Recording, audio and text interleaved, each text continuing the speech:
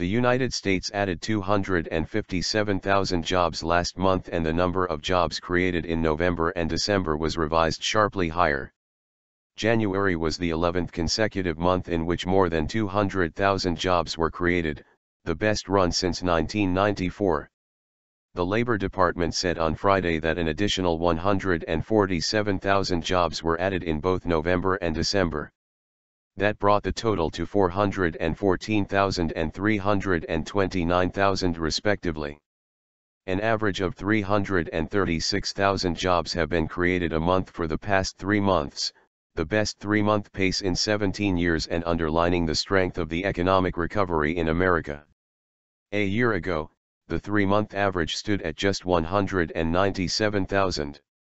The unemployment rate, which comes from a separate data set, edged higher to 5.7% as the number of people working or looking for a job rose slightly. The rapid rise in the pace of hiring helped average hourly wages to rise 12 cents to $24.75 in January, the biggest gain since September 2008. In the past year, hourly pay has increased by 2.2%. Paul Ashworth, chief U.S. economist at Capital Economics, said the U.S. labor market was now on fire, adding that the data would increase pressure on the U.S. Federal Reserve to raise interest rates mid-year. There are now an additional 3.2 million Americans in the workforce than there were 12 months ago, helping to bolster the economy by increasing consumer spending.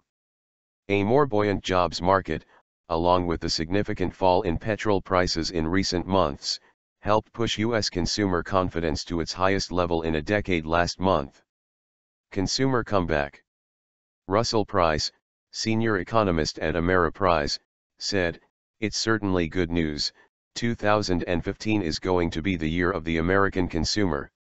With job growth being strong, we're going to see a pickup in wages and salaries." Tom Porcelli, chief U.S. economist at RBC Capital Markets, said, "By any measure this was an extremely good report which continues to add evidence that the consumer has the potential to continue to move along at this very constructive pace." U.S. car sales rose by 14% in January compared with the same month in 2014, making it the best January for the industry in 9 years, according to Autodata figures.